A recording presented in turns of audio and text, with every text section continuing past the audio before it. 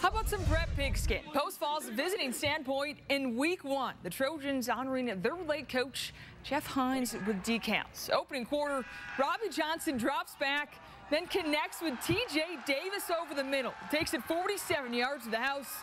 Bulldogs jump on top by a score. First half winding down. Mark Haynes hands it off to Matthew Mills. Yeah, got me to bite on it. Mills sprinting 30 yards to pay dirt. Post Falls would take the lead on a 2-point try and pile it on the second. 22-7 the final. Over at Lake City, first game for new head coach Bryce Erickson hosting Madison. His bunch in trouble at the break. Second stanza, not much better. Opening kick of the third and quarter picked up by Blake Mosley. He's a bad man. Takes it up the sideline, turns on the afterburners, 89 yards. That lead just gets bigger. Madison, though, wants more, and they get it. Third and long. Devin Berry hits Hayden Leatham. He makes the catch with plenty of green space. Tack on another 6 points. Madison cruises 48-7.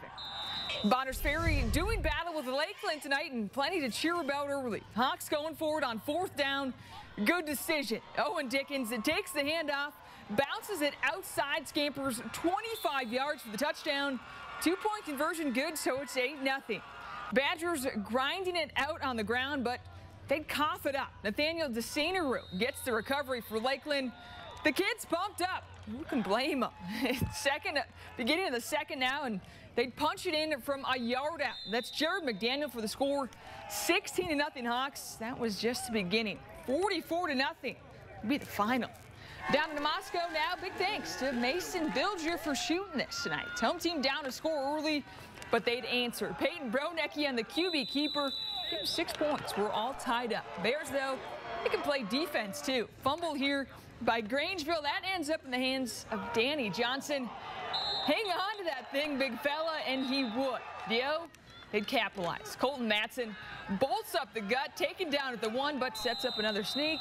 We know how that ended last time. Another TD there. Moscow winners in a squeaker, 18-15. Wow, they got camouflage uniforms? I know, looks like they got the military uniforms going on for both teams down there. Wow, pretty cool. So next week, of course, Friday Night Sports Extra will be the first one week. of the season. So looking forward to it. Very exciting. Yeah. All right, thanks a lot, Sarah.